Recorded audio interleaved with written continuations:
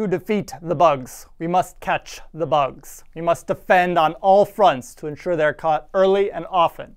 Compile time checks help, but there's also a whole set of runtime checks we can also use. That's where StrictMode comes in, offering a set of runtime checks you can add to your debug builds to catch potential issues before they hit your users. I'm Ian Lake, and I'll walk you through two of my favorite StrictMode features that go beyond performance checks and help you build better apps.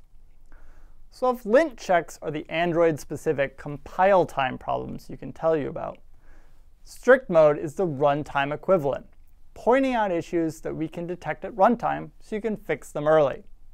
Much of StrictMode is performance-focused. The other Ian does a great job talking about those features in his video, as well as the basics of StrictMode. But I'm not here to rehash that. Instead, let's talk about the cool new stuff, like VM policies detect file URI exposure. If you're sharing content with other apps, you do not want to be using file URIs. They require storage permissions, and they can't cross between users, and, well, just watch my dev bite on sharing content. This StrictMode check just makes sure that those file URIs don't make it out to other apps.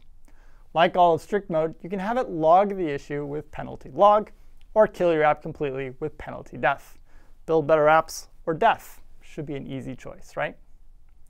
Now, new to Android 6.0 Marshmallow is detectCleartextNetwork. As you might expect from the name, this detects unencrypted network traffic over IPv4 or IPv6, whether you're using TCP or UDP.